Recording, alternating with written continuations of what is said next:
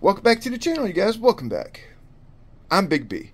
We got the Deltaforce Vortex 24 twin motor hydroplane build on the block. Okay, today we're actually going to be reinforcing the transom of this boat. We got a lot of hardware hanging off the back, and I want to strengthen the back of the boat in case we flip it. A lot of leverage back here. We could possibly break something. In the previous videos, we did the hatch locks. We made a servo motor mount, installed all the hardware. Well, got the hardware hanging anyway. So stick around. Big B with Ironclads.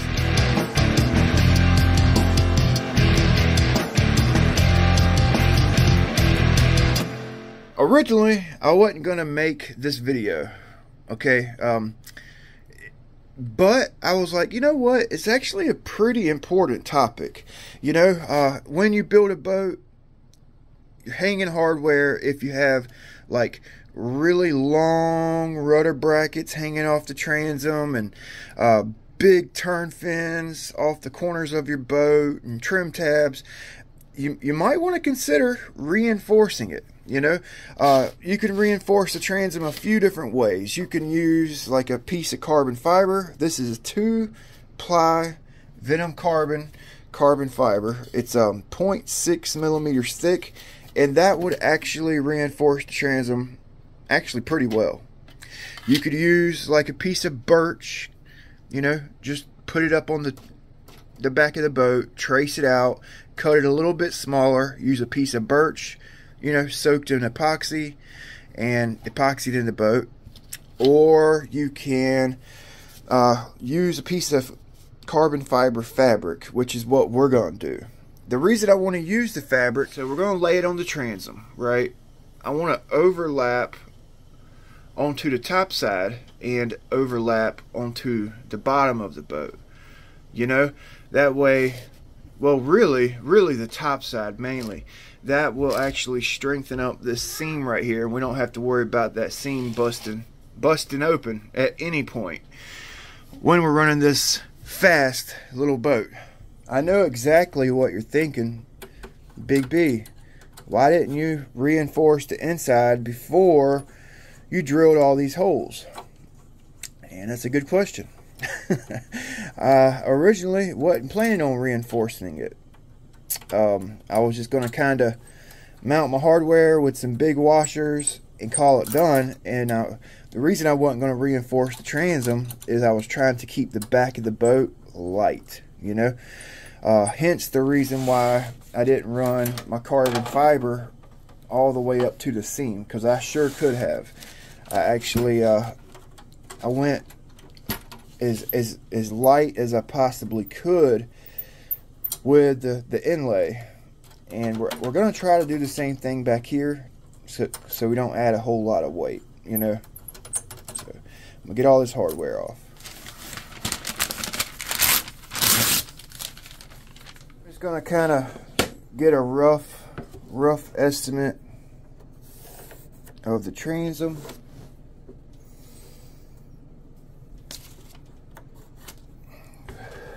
Ain't gotta be perfect. Basically just gonna cut it out, I don't know, 1/2 inch bigger on the top and bottom. I don't think I'm gonna wrap the side around. Oh, I didn't cut the top bigger. Oh well. We'll just make it bigger on our fabric here. I think I got a piece of leftover fabric that should be perfect for this application. This is a VENOM carbon brand. You get this on eBay. It's 3K twill 2x2 6 ounce fabric here, and this is the leftover from our inlay, and that should be perfect right there.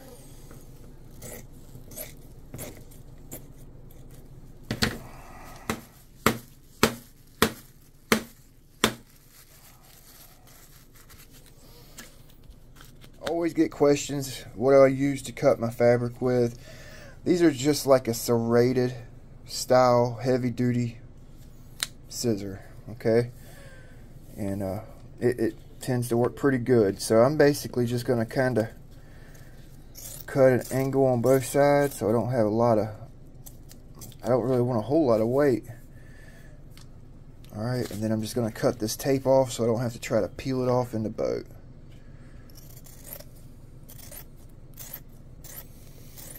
This is really bigger than I wanted to use on this boat. Okay, so I actually take this stuff right here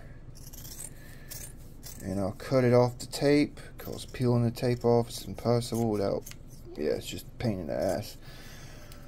So I take this and I put it in my scrap carbon fiber bin for little projects in the future.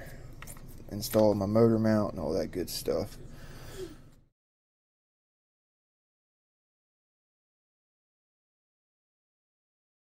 I got my fabric cut out. It's actually a little bit bigger than I really want it. I really don't need that much, especially down here. So I may trim some of that off and put it in my little hairs bin, you know, because you got to figure the inside of the transom's smaller than the template we got from that transom.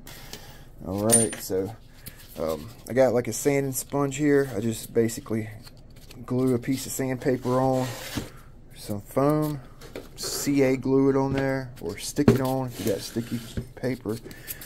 We need to sand the transom, get it roughed up, get it clean. Got to clean it with either denatured alcohol or 90, the highest percent you can find, rubbing alcohol, you know. Clean it real good. Prep. If you're having a hard time getting the sandpaper in there or getting sandpaper in the corners, get you like a file, you know, and you can actually scrape it. You know what I'm saying? Get in there with it flat and just pull it across the fiberglass, epoxy, whatever it is,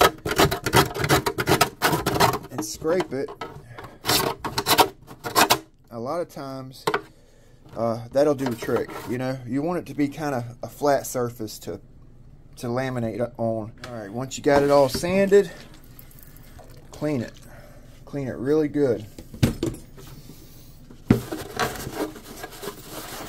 Clean the whole surface. If you have holes in the transom, just use some green tape. Okay, blue tape, and tape it up. I think I'm just going to use a couple pieces of some cheap masking tape here.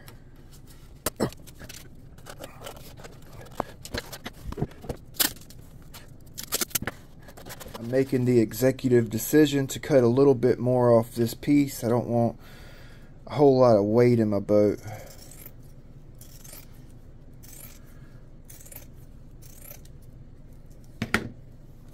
So I've actually had a lot of guys in my comments say that you use half the weight of your carbon fiber fabric. So if the fabric weighs 10 grams, you use 5 grams of epoxy.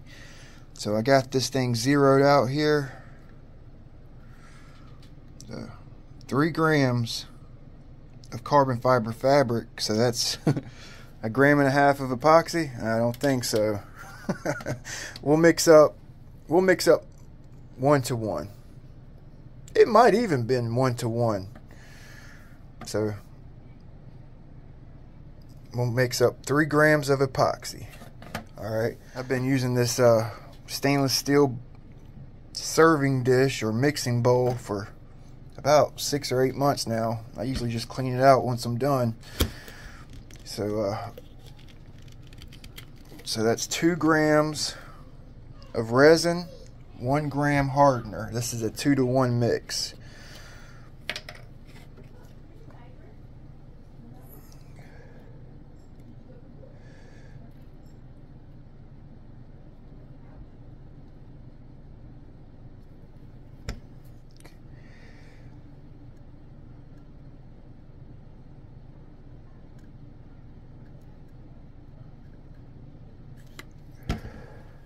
basically just going to wet this transom out. Since we don't have a lot of epoxy, I'm going to go ultra light with this wet out job. Just enough to stick the fabric down, I guess. You get your strength from the fabric. Epoxy don't do nothing but stick the fabric down, you know, and bond the fabric together. So, I mean, I get it. I go super light with my layups. 9 times out of 10, super light. There are some occasions I go heavy with the epoxy, but not many. Okay, so I'm gonna try to bend this brush without breaking it. Oh, it broke. I used some hatch tape. Okay, so now I can get the top side up here, which is really what I wanted to reinforce, that seam, you know. I got a towel on the tip of my boat so it don't get scratched up on that brick wall. Man, that brick wall has put so many scratches on my boats in the past. I'm not even kidding. So you probably want to wear gloves. I've been pretty good about not getting epoxy on my hands here lately. So we're going to set this in there. I want the bottom just to overlap maybe this much, because I don't really want a big visual seam right there. So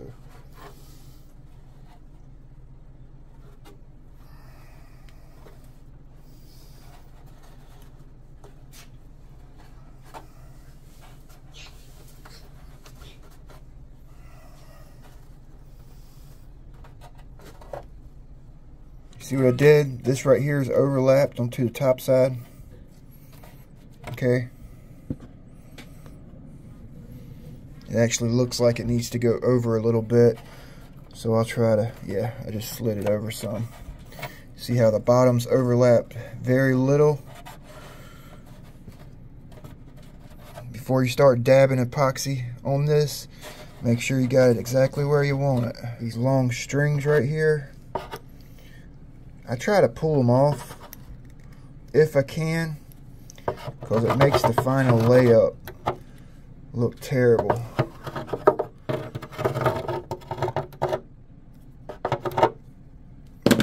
We'll use half of it, not even, maybe a quarter, a third of it, and we're going to finish it off, okay?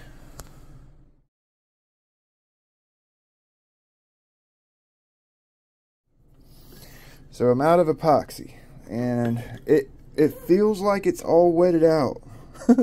Believe it or not. Believe it or not. So I'm just going to use what remaining epoxy I have left on my brush and in the boat to finish wetting it out. I was about to mix up 2 more grams of epoxy, but I don't think I am. I'm just going to use what I got here. Might as well. I wanted to keep it light. That's 6 grams of weight I put in it. That's super light.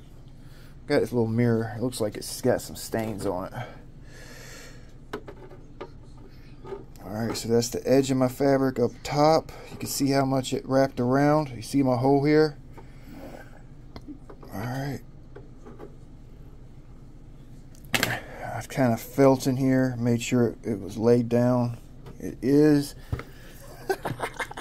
Yep, whenever you're you know, building a boat, go in your kitchen and find your wife's, you know, best washcloth or a hand drying towel or whatever, and use that to clean up your mess, you know. I don't think so. Oh, I got caught. I got caught, boys. So I just use alcohol to wipe this thing down. You know, anytime I pull out the epoxy, anytime, you know, I go over my boat. It's actually a ritual. Actually, this is something I always do. Right when I get one of a new hole, I actually wax it. I'll pull out the turtle wax and wax my hole. If you wax it, the epoxy's not going to stick to the hull quite as bad. If you do have a fingerprint, I've actually waxed my boat before a project and had a fingerprint that I missed on my boat, and I was able to like kind of magic eraser, finagle, like, you know, scrub it off because after it had dried, because I had actually waxed it. So during the boat building process, might be a good idea to wax your hull a couple times, you know, in between projects, motor mounts and battery tray, you know, installation and stuff. Just throw a coat of wax on there. It won't hurt nothing. You know what I mean?